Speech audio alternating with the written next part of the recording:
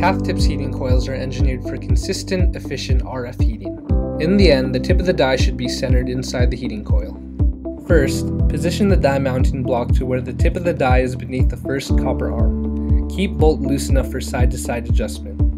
Secondly, place coil in copper arm clamps. Position coil to where center of the wrap is vertically aligned with the die. Tighten attachments with a flathead screwdriver.